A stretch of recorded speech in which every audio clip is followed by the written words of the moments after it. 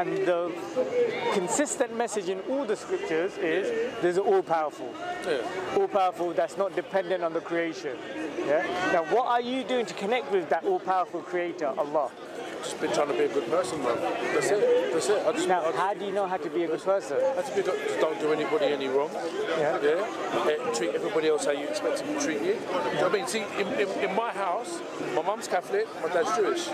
So there's already two different faiths. No drink.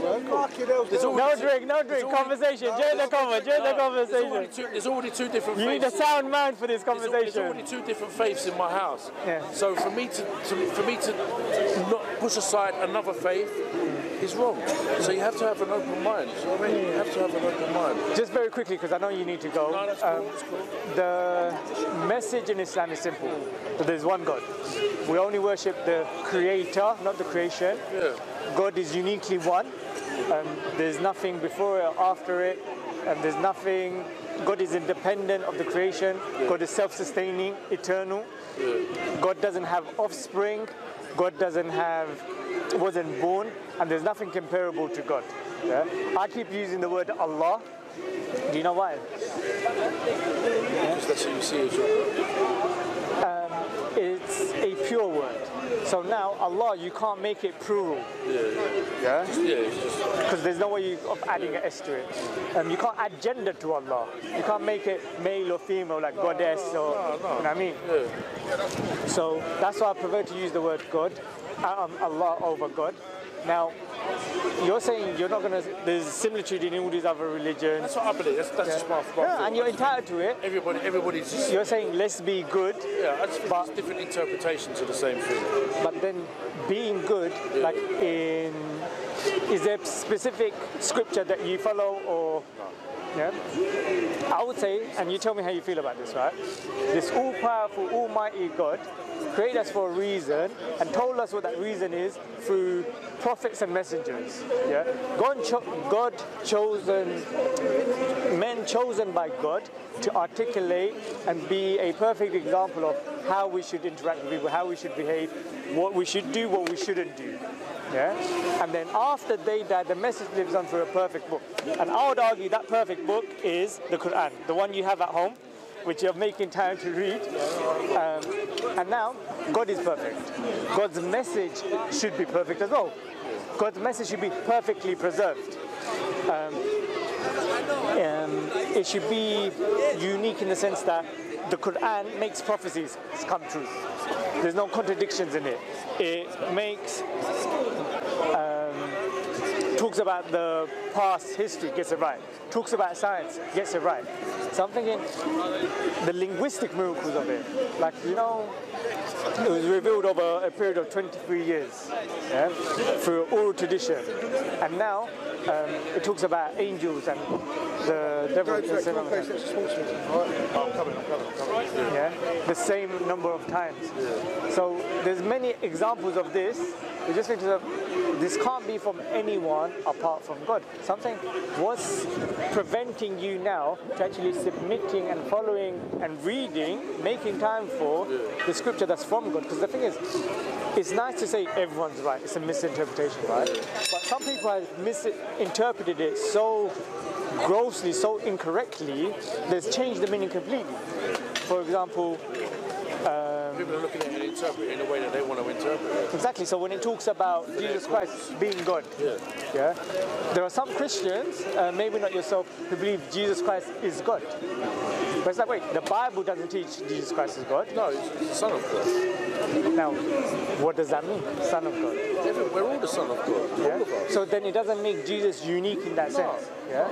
So I'm saying that, look, when people worship Jesus Christ, then that's the biggest sin. Yeah. Because worshipping apart from God, because even Moses, the 10 Commandments, what did he say? The first commandment is, thou shalt not make no images, your Lord is one. Yeah, that's right, yeah. So now, not only that, they're worshipping Jesus. Catholics are worshipping Mary. Yeah, that's right, yeah. Does it make sense? So then you're saying that everyone's right. And I'm saying some of them are doing things which is grossly, strongly going against what it's being revealed by God. And I'm saying, God is perfect. Why can God not preserve the scripture? Why can God not preserve the message? So when it comes to Islam, there's no room of misinterpreting it. Why? Because it's there. The Prophet Muhammad, an unlettered man, couldn't read or write. How much did he achieve in such a small period of time? Yeah. And this book, like, it's miraculous that someone, a dweller in the desert, can talk about these profound subjects that even now, 1400 years later, we struggle to like fully grasp and be like, whoa, how did they get it right? When it's talking about embryology and talking about the stages of how the baby is formed in the belly of the mother and so on and so forth, in the womb, excuse me.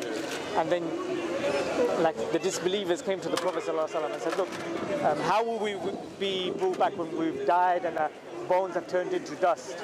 The Quran replies, you'll be brought back Judgment Day down to the tips of your fingers. And now we figure out that we learn that every individual, their fingertips is different.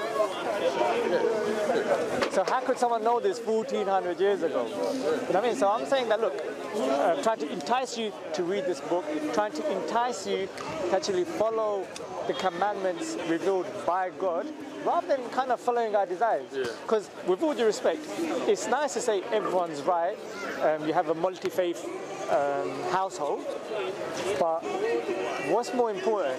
To be liked by people, to be a nice guy, or to enter paradise, or to follow the commandments of God? And I'm asking you, which one? When I know, I'll tell you. At the moment, I don't know. Have I not made a compelling argument that you have. God, we should follow God?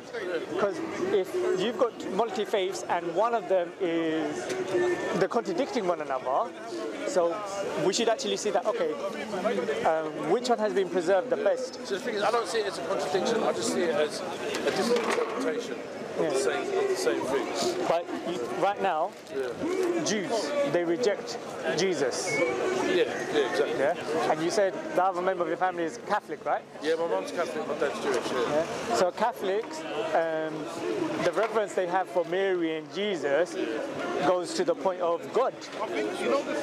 So then it's like they're contradicting the first commandment. And even in the Bible, Jesus Christ was asked, what is the greatest of all commandments? He replied, hear, O Israel, the Lord our God is one. Worship him with all your heart and all your might and all your mind, and love your brother like you love yourself. And in the church, all they keep talking about is the third part, love your brother, love your brother. I'm like, what about the oneness? Do you know what I mean? Brother, I've got to catch up with the rest. Thanks so much. Really appreciate your time. Yeah? No worries. We're here every Saturdays. When you've got more time, any questions, read it, and then we'll discuss it again. Yeah. Thank you, sir.